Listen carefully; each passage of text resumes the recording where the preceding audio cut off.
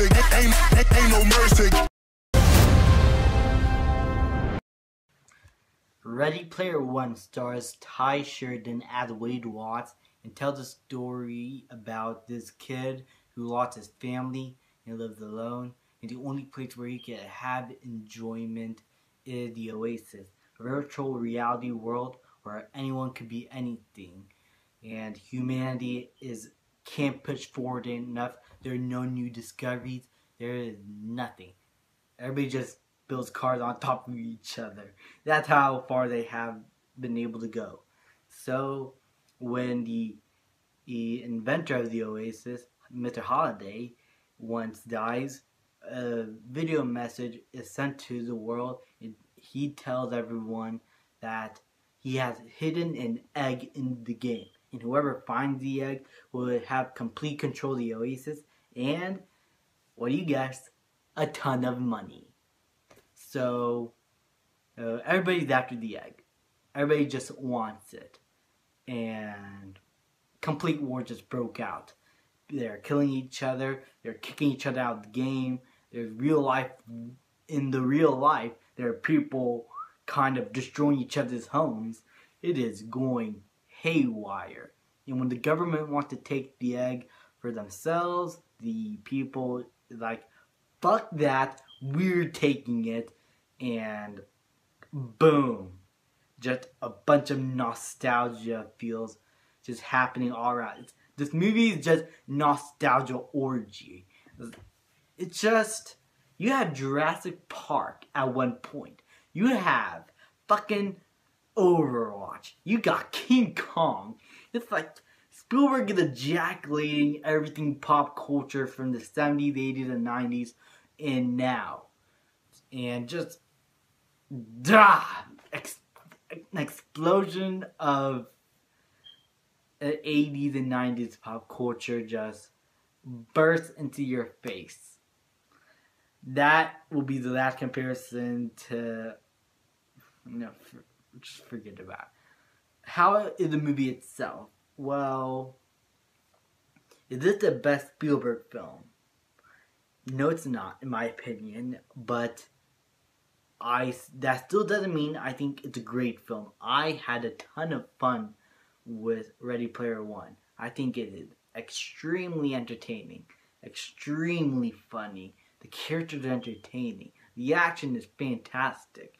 And the story is sometimes heartwarming, and it feels like something Steven Spielberg would direct from the 90s or 80s. And I adored every single moment of this film. Sometimes the CGI could be a little bit heavy, and the villain isn't as memorable as I may think. He's entertaining to watch. Mads Mikkelsen, well, not Mads Mikkelsen, Ben Hamilton. I always butcher his name, but even though he gives an extremely charismatic and great performance, this character I was never able to latch onto as well as the main characters, who are a ton of fun. Wade Watts is great. I love the character Wade Watts.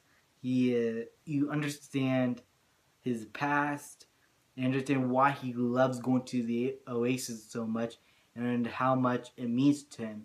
So having him so he really loves his place. He thinks that's home, and to have him fight for it, his character is great, and probably one of the most memorable main characters from a Spielberg film I'll probably ever see.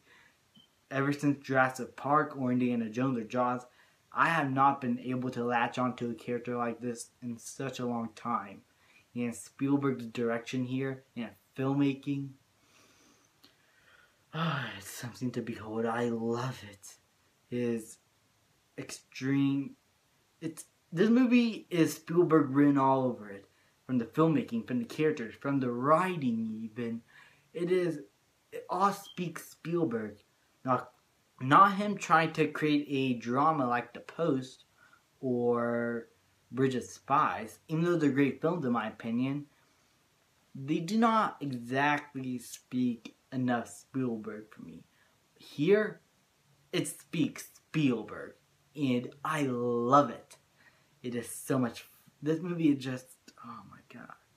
Sure, there's some special effects that are a little bit wonky, but overall, I think it's all well incorporated. And you do feel like you're in a virtual reality world. And that's why I love a lot about the movie. It puts you in this world and makes you immersed into it. And it has this pacing that really does never stop. In the relationship between I always forget names. I'm sorry, guys. I always forget names, but the relationship between Samantha Cook and Wade Watts, I think, was well done, and I do not think it's too cheesy. Even though it sometimes goes a little bit overboard, I love the character Samantha Cook also. I will not spoil anything about her, but there's some stuff that I think that if people read the book, they're going to be happy about.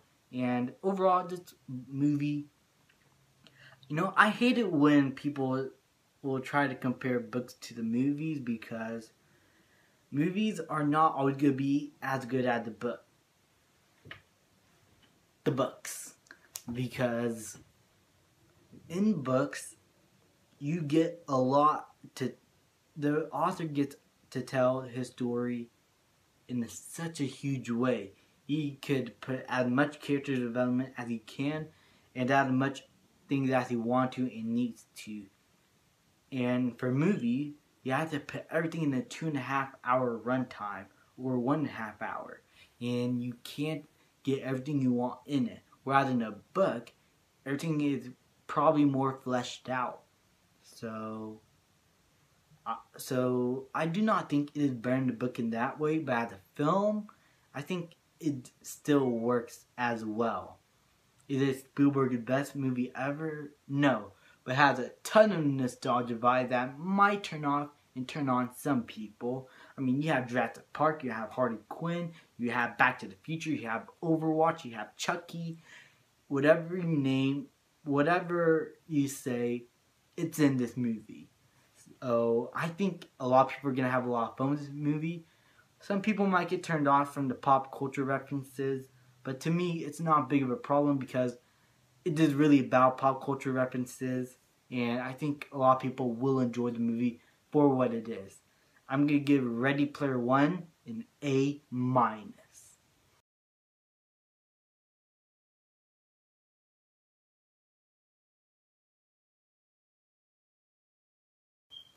Thank you guys so much for watching. Please leave a like, subscribe, comment, and I'll see you guys next time.